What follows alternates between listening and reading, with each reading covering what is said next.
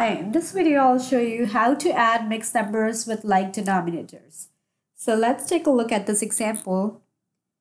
I have 7 over 8 plus 5 over 8. So adding the mixed numbers with like denominators is pretty easy. You add the whole numbers separately from the fractions and then add the fractional part and combine the results.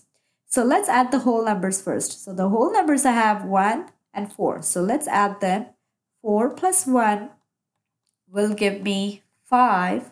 Now I'm done adding the whole numbers. Now I have to add the fractional part. So for the fractional part, I have 7 over 8 and 5 over 8.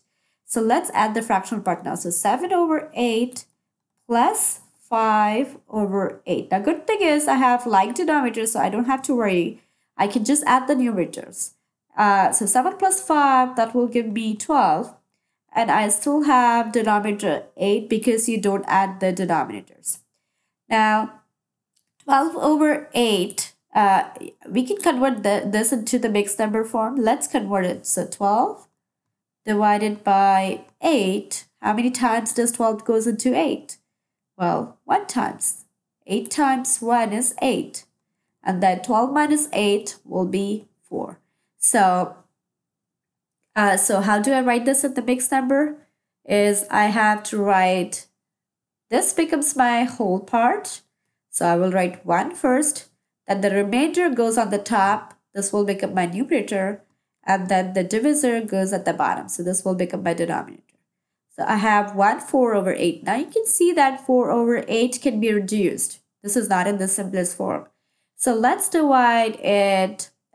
We can divide this by 4. We can divide this by 2, but that will be, if you divide this by 2, you will have to divide again by 2 because you will not get the simplest form in one single step. So you always divide by the greatest number they're divisible with. So let's divide this by 4. 4 over 4. So when you divide 4 over 8 with 4 over 4, let's ignore 1 for a bit.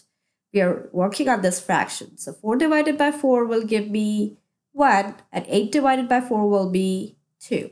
So our mixed number will be 1 over 2. Right, now this is our fractional part. Still, this is a mixed number, but this was our fractional part. Now we have to combine the whole part and the fractional part. So let's combine it together.